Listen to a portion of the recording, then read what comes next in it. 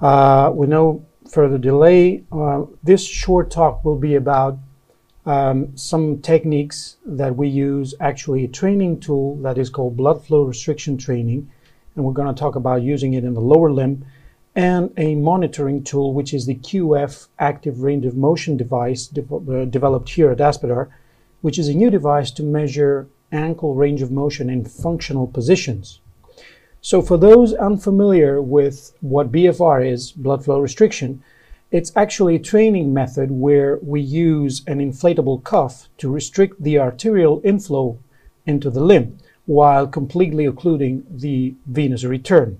What that does is actually creating a blood pooling that triggers very beneficial responses that lead to muscle strength development and also hypertrophy.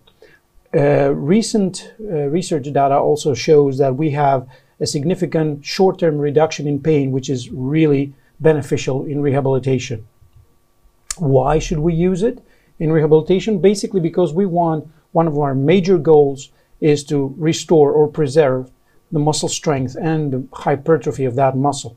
To do that, actually, traditionally, we need to use high-intensity resistance training, which is not always desirable when we have an injury or a surgery, because the loads from high-intensity resistance training in the joint are very high.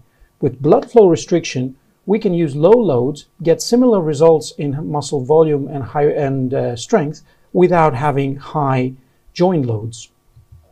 A very quick way of how do we apply BFR is actually, first of all, checking about contraindications, meaning that we check about absolute and relative contraindications like unregulated diabetes, severe cardiovascular disease, and moderate to severe peripheral vascular disease. These are contraindications. When we clear that up, we apply the cuff in the most proximal part of the limb, and then with the use of a Doppler, which can be portable or built in the cuff, we can actually measure the maximal occlusion pressure. From that, then we will estimate the desired percentage of occlusion that we want to do.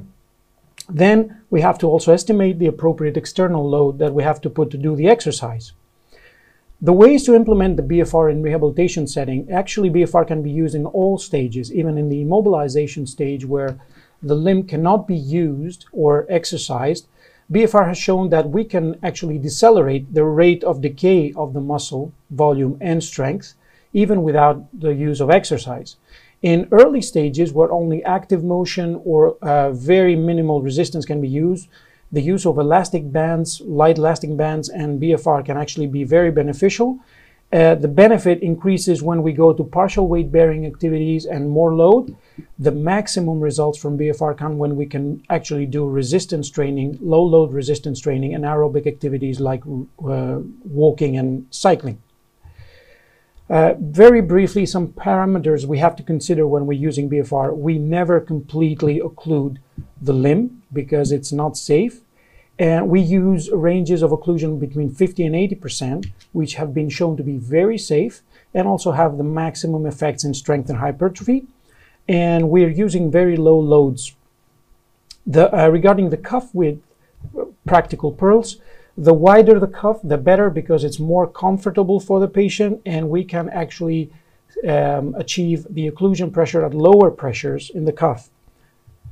The external load, usually we have to test the 1 repetition maximum and we use 30% of it. Many people have advocated 20 to 50% of 1 repetition maximum. The training volume is usually the most researched one. It has been 4 sets with a total of 75 repetitions. When for some reason we want to change that, other people have also used training to exhaustion, to fatigue, to achieve the same desired result. At Aspetar, what we are doing is actually when we are not able to measure 1 repetition maximum test for reasons that have to do with the injury or the surgery, we're using we keep the training volume steady and we're using the rate of perceived exertion scale in order to be able to monitor the resistance that we put. Therefore, we keep the training volume steady at 75 repetitions and we ask for the patient to give us a rate of perceived exertion of a maximum of 7 to 8 out of 10. Then, according to the patient's response, we adjust the load accordingly to achieve that RPE. And of course, we also monitor the pain responses during the whole process because we do not want to aggravate symptoms. For the type of exercises in BFR, we actually use single joint exercises in early stages, and we move on to multi-joint exercises. We use short rest periods of 30 seconds because we want to promote the metabolic stress in the tissues. This brings greater results. As for the training frequency, we can go up to 6 times per week, but the minimum is usually 3 times per week. Now, moving on to the next, the monitoring apparatus. The QF active range of motion device was developed by one of our senior physiotherapists here called Mohsen Abbasi. And it's very simple. The idea was that with open chain range of motion testing, we do not get the full clinical picture of the mobility of the ankle. Therefore, we know that when we do range of motion testing in weight-bearing positions, we have more appropriate results. The knee-to-wall test is one of these tests that actually is preferable because it gives us more information in a functional position.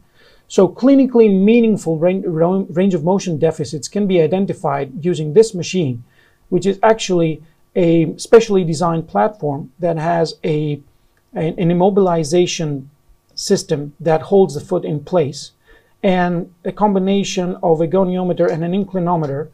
The patient is placed on that device, and then it can actually move in various locations to measure dorsiflexion, plantar flexion, eversion, and eversion.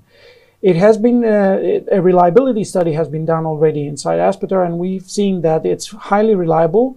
The least reliable one with a fair component is eversion. Excellent reliability was for plantar flexion and dorsiflexion. So we're currently using this device in our assessment unit, and we are collecting data that will probably be part of a new study in the future.